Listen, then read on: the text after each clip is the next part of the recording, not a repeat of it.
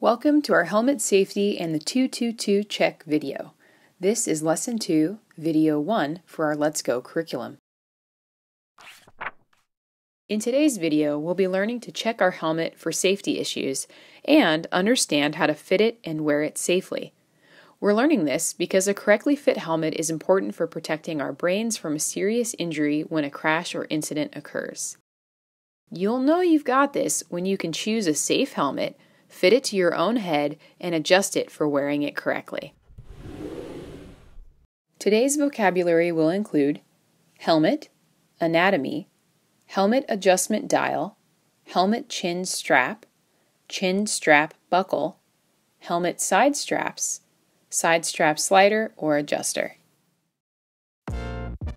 First, let's start with helmet anatomy. That means the parts of our helmet that we want to take a look at. This may be familiar. It's a bicycle helmet or a protective head covering. This is the front of the helmet, and this is the back. On the back, you'll also notice the adjustment dial.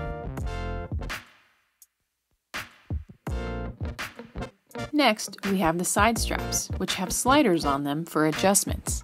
These meet to form the chin strap. You'll notice at the base of the chin strap is the buckle. Ooh, nice buckle action. All of this can be adjusted using the straps and sliders.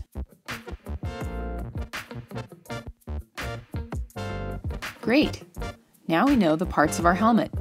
So, how do we use those parts to fit it and wear it correctly? My friend Amy will teach us what she knows. Hi, how do you know if you're wearing your helmet correctly?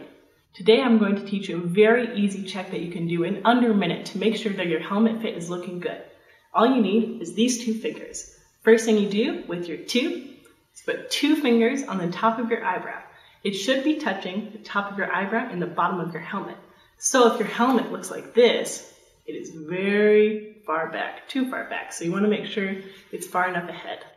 Then with that, I'm going to make sure that this dial in the back is nice and tight. This will make sure that my helmet doesn't slip too far back. The second two that you want to do is on the side of your ears. So your clasps should be right down underneath your ears. This keeps these nice and tight so it stays forward, and it keeps your helmet from going too far side to side. The third thing that you want to do with your two fingers is put it under your chin.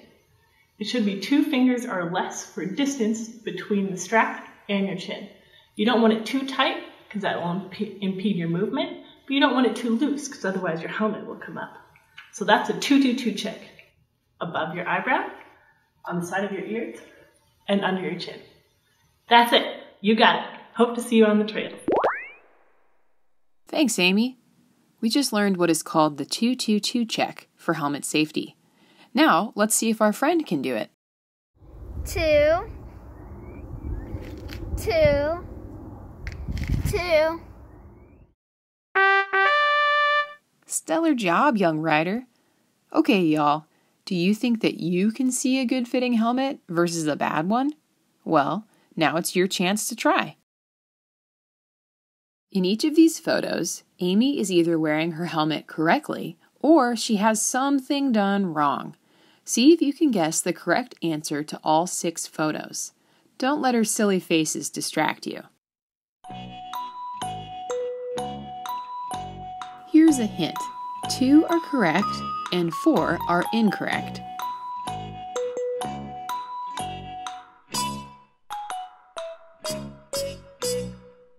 So, how'd you do? It's not always easy to see if someone is wearing their helmet incorrectly, but the more you practice on yourself, the better you'll do. Time to review our 222 check. Eyes. Helmet is level and no more than 2 fingers fit between eyebrows and brim of helmet front. Adjustment dial is tightened to be snug. Ears. Helmet side straps meet to form a Y, or 2 fingers in the shape of a V below each ear. Mouth.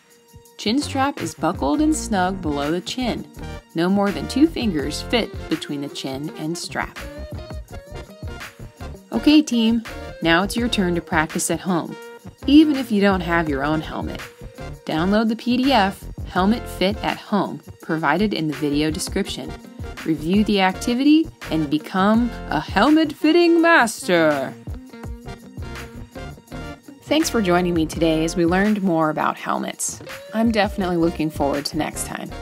Don't forget, you can visit cascade.org/helmets for more information and resources. Take care, chat soon.